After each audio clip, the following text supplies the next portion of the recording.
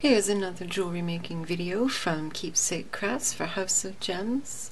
Today we're making this necklace with these great long crystal and filigree dangles.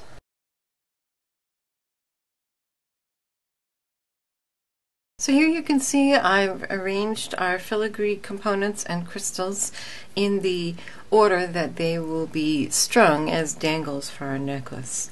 So the first thing we need to do is take these three crystals that are at the bottom and string them onto headpins, and we're going to make them into simple loop dangles.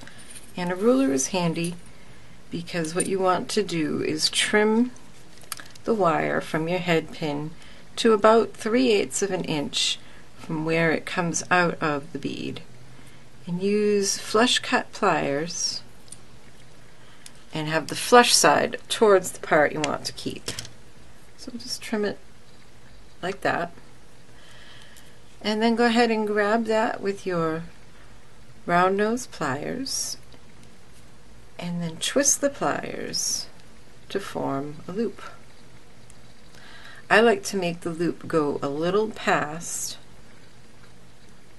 so it crosses over itself, and then when I grab it to kink it back,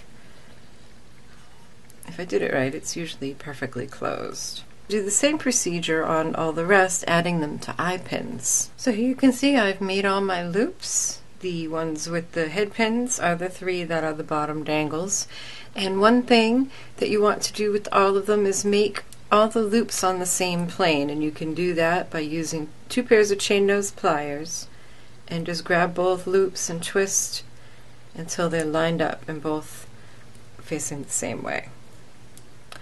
Then it's just a matter of putting it all together.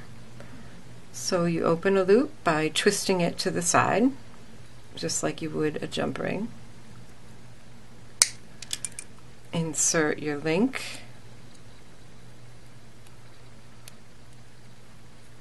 And then close your loop nice and securely. And then repeat to make all 5 long dangles. So once your 3 long dangles are made, it's just a matter of attaching them to your necklace chain. So find the center link of your chain. Now the pieces that have a crystal at the top are going to need to be connected with 2 jump rings in order for them to hang in the right direction so that the filigrees don't twist sideways. So open a jump ring, slide it onto the crystal and close it,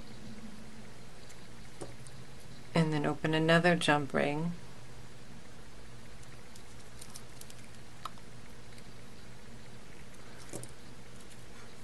put it on the jump ring you just made and through the center link of your chain.